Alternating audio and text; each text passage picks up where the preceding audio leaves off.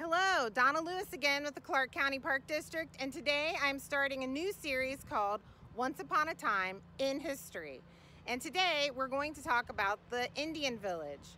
So with us today is Justin Houston, a living historian, and he's going to take us on a tour through the Indian Village. So I hope you enjoy. Thank you. Bonjour, hello. Welcome to George Rogers Clark Park. Here at George Rogers Clark Park in Springfield, Ohio, we've decided to replicate an eastern woodland village. Now, we're trying to represent the time when Tecumseh was going around to all the different nations of the eastern woodlands, and he was bringing them together in Prophetstown in Indiana. Now, it was near impossible in our modern time to be able to bring a representation of each one of those eastern woodland nations here. So what we decided to do here at the park was to utilize the natural resources of the park to create a hodgepodge eastern woodland village. We weren't able to get each individual person, so we decided to replicate the dwellings of each one of those nations that Tecumseh visited. Now also here at George Rogers, we do have an original Shawnee village that was here. In the late 1790s, George Rogers Clark and a host of Kentuckians crossed the river and laid siege to that village. So we know that there was a Shawnee village here for a long, long time. But we're not representing the Shawnee directly. We're representing the people that Tecumseh visited. All right, if you'd like to come on through, you can see the open gate here of the village. This represents the open arms of the people, welcome you to come into our home and be a member of the tribe. This is a stockade, and if you walk with me over here, you will see here at George Rogers, we've decided to utilize the natural phenomenon that we have here. We have the emerald ash boring beetle, which is devastating the forest here. And so we have an abundance of ash wood material laying around. So what you will see with each one of these things, the stockade included, are the vertical uprights. These posts that are forming the uprights are all from the dead ash trees. So we're making wise use of a bad situation and making something nice so we can all honor and respect the mourning, basically, for these ash trees. Now also what we've done is we have another problem here at the park. We have an invasive species called honeysuckle. I'm sure a lot of you know what I'm talking about. So we have a lot of it here, and we spend a lot of time and a lot of money trying to remove the honeysuckle. All great and dandy. But what do you do with all of these mountains of brush that are laying around? Well, we've come up with a solution here, at least a partial solution. Every bit of the weaving that you see on the vertically erected ash poles is all honeysuckle. So we're constantly pulling honeysuckle, and we're constantly repairing the fence. Now, a lot of people say, well, why did they have a fence? And to look at it, anyone could get through this. And what it did was it made a first alert system. In the time of the late 1700s that we're representing here, and even going further back, they had buffalo herds, okay? They had bears. They had people who wanted to do harm. And there was no one communicating with them, so there had to be a system in place to give you at least a few moments' notice that something was happening. And in the case of a buffalo herd coming through, a stampede, you're going to hear them smash through this fence. And therefore it gives you a great idea, or at least a few minutes or a few seconds of time to respond to an emergency situation.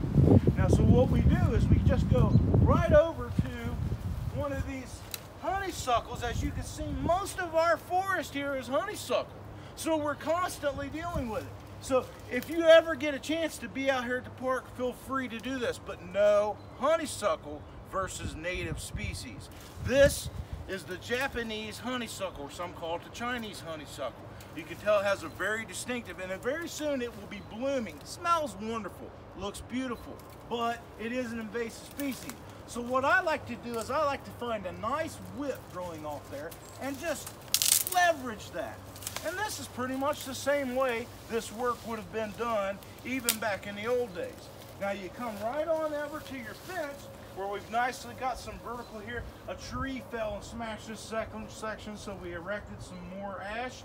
We come in and we just simply weave that honeysuckle in between to create our woven stockade. Now let's do one more just to get a good idea. Find a good piece of honeysuckle I can reach.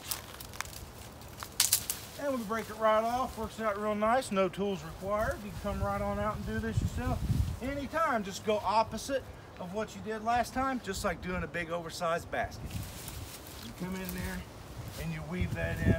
And it doesn't have to be perfect because soon we'll be doing it again. Okay, so you see that the stockade continues all the way around the village. And we'll come to a little opening here in the stockade where we're starting a Three Sisters garden. It's a little early in the year yet, so we don't have any seeds in the ground. But what we're going to have here is a representation of the agricultural society that the Shawandase or the Shawnee would have had at this time. They specialize in a very specific type of agriculture. It's world famous, worldwide. It's called the Three Sisters planting method. Matter of fact, we still use this same method to this very day. The Three Sisters, can you name them? Corn, beans, and squash. These are the three sacred sisters that are the life givers. Now these sisters are very special. You have corn, Selu, it's a Selu, the lady of the corn. She is the diva. She is the queen of all the sisters. She takes a lot of care. She takes a lot of work, but she produces beautiful food that's so sweet and so enjoyable. Then there's the other sister, the Bean sister. Bean is a helper. She helps Selu, or the diva sister, Corn. She helps her by giving, as we found out in our modern time, that if you plant beans with your corn, the beans literally give off nitrogen, which is just wonderful for making things green. So she is a helper sister, and she helps the corn to grow nice and green and tall. And then the sister corn helps her because she can climb up, and she uses it as corn as a trellis to grow up towards the sun. So they work together. Finally, you have the warrior sister, squash. Now this includes a lot of things: pumpkins, cucumbers, squash gourds. These are all in the native eye a squash. And then squash's job is, if you ever look at a squash, it has these thorns all over it. And what that does is that acts as a fence, and it's like armor. It's like spiked armor that she wears. And you plant her around the corn and the beans, and it creates a fence. You'll literally see the leaves come up like a picket fence, and you can shape that to grow around the beans and the corn, and that will give you wonderful squash, but it also serves as a great protection against little critters like raccoons, rabbits, squirrels, all these sorts of things. They don't like the spikes that just drives them nuts. So try the Three Sisters planting method and see if you don't have some really good success. It's what fueled the entire Eastern Woodland Nation's big time agricultural society.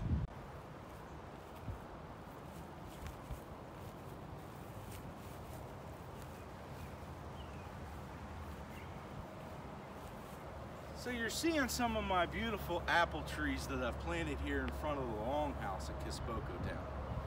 And here we have a lot of documentation for 1795, when George Rogers Clark and his men came across the river and besieged the village here.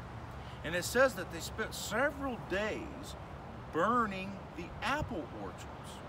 So what we've decided to do is come in and start bringing some of those to represent that, yes, indeed, the Shawnee here, the Piqua and the Kispoko clans of the Shawnee were indeed orchards. They had orchards there. It says that George Rogers actually recorded spending some time burning the orchards down. So you would have had orchards here. So that's kind of the reason why we have the apple trees here, to represent that. It's a part of agriculture, a permaculture that a lot of people don't realize that the American Indian people were doing. But yes, indeed, they very much had these orchards. Here I'm standing in front of our Iroquois version longhouse. Again, this is not representing the Shawnee people that would have been here. This is representing one of the tribes that Tecumseh or Tecumseh visited. And the Iroquois were a very powerful nation that he tried to recruit into his confederacy many times. And so what we decided to do was represent the Iroquois longhouse. Now we break some few traditions in building this because of our special circumstances here at George Rogers Clark Park. Again, the emerald ash borer has just devastated the forest. But one of the wonderful benefits is they eat this Cambrian layer out of the ash tree. And what that does is it almost like continually gives us a spring-like condition where in the spring you would go to slip the bark off the trees because the sap's running. Well, that's because that Cambrian layer's loosened up in the spring and it's easy to get off. Well, in this situation, the beetle has eaten the Cambrian layer. So now they're slipping off all the time. So it breaks the tradition of the regular American elm bark, which is what these houses would have been typically covered with. And we utilize the natural materials that we have at hand, the ash bark. So this is completely covered with ash bark from dead, fallen trees here at George Rogers Clark Park.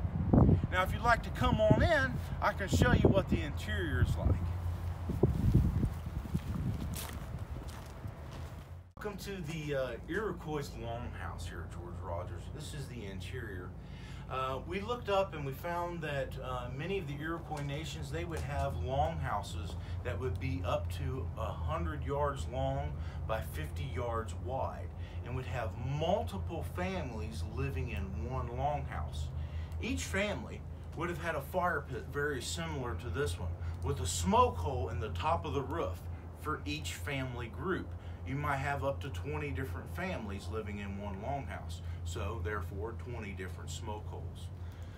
In this house, we just pretty much have a simple rock ring around here, and that works really nice at night because you get a nice fire going and it heats those rocks up and you get that thermal mass effect, and it's really nice. We have cattail mats that we've hand woven here for several demonstrations, and we can unroll those and cover the doors up. Many doors are covered with hides. And the further you get up north, which is the case with the Iroquois people, snow. Oh my goodness, snow. So they would literally build breezeways or like mud rooms outside of the main doors so that you would have this like airlock type situation where it wouldn't open it up and all your family get froze to death because it can have severe winters. Again, each family would have had their own fire. This house is about 20 yards long, or yeah, about 20 foot long by about 16 feet wide. So it's about a one family house, and it's just a good representation of what the Iroquois would have done. Again, everything is framed up and done with the emerald from the ash tree, the ash wood from the trees here in the park. And then the bark is also from the ash as well. We have many things hanging up. You would have seen tobacco hanging. All of this framing up here, you would have had multitudes of hides. The Iroquois' power was derived from their deer skins and their trade with Europeans. So you would have seen a lot of hides smoking. You would have seen food stores, a lot of corn, beans, and squash up there in the racks drying. Lots of different medicine plants and things of that nature would have been stored up above. The Iroquois would have certain clans that would be in charge of different parts or positions in the longhouse.